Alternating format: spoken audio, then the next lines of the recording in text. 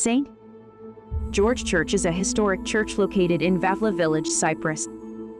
It is a Byzantine-style church that was built in the 12th century and is considered an important example of Byzantine architecture.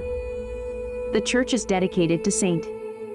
George, the patron saint of Vavla, and has been a center of religious and cultural life in the village for centuries. The church is known for its well-preserved frescoes and wall paintings, which are considered some of the finest examples of Byzantine art in Cyprus. The frescoes depict scenes from the life of Christ and the saints, as well as images of angels and other religious figures. The church also features a number of intricate carvings and sculptures, including a wooden iconostasis, which separates the altar from the rest of the church. In addition to its religious significance, St. George Church is also considered an important cultural landmark in Cyprus. The church has been recognized as a UNESCO World Heritage Site and is considered a symbol of the island's rich cultural heritage and its deep roots in the Christian faith. Despite its age and historical significance, St.